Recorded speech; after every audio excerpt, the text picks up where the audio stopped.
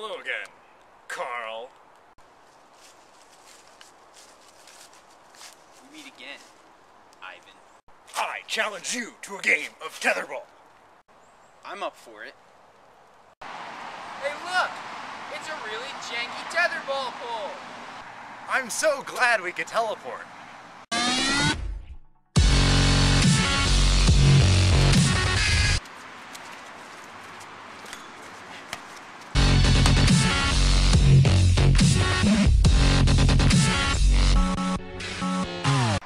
Tether!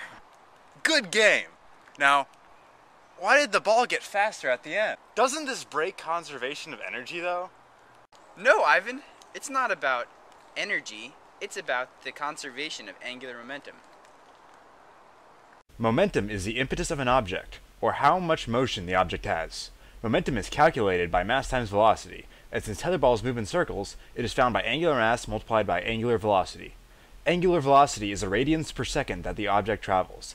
Angular mass is found by the summation of mass times its radius squared, and because all the mass is in one spot in a tetherball, we don't need a summation, giving us angular momentum is mass times radius squared times angular velocity.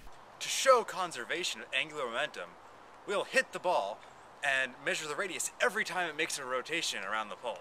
Momentum is always conserved when there is no torque on the moving object. Due to gravity, the rope will not be horizontal. So, we will use the radius as the distance between the ball and the pole. Normally you would have to calculate the angular mass of the rope, but because it's so light, we can just ignore it.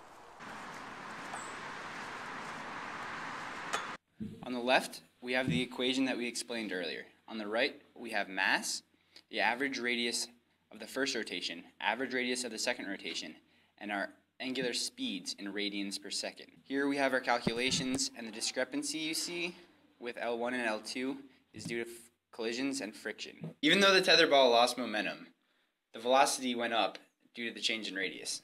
Wow, Carl, I really learned a lot when you hit the ball with a baseball bat.